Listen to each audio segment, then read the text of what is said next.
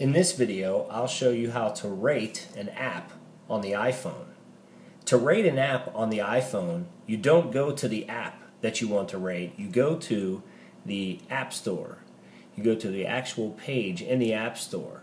So you open your App Store, and then you go to Search, and you type in the name of the app that you want to rate. You go to that app's page. Then when you get to the page, you scroll all the way down to the bottom where it says Ratings. Click on Ratings, and then you can click on Write a Review. For this, you can submit a review, and this will be, when you tap the stars, it'll change the amount of stars. I like this app, so I'm going to give it 5 stars. And then something simple is great, excellent. Especially love the Native American reference and the song. And I'll send it on. And there we go.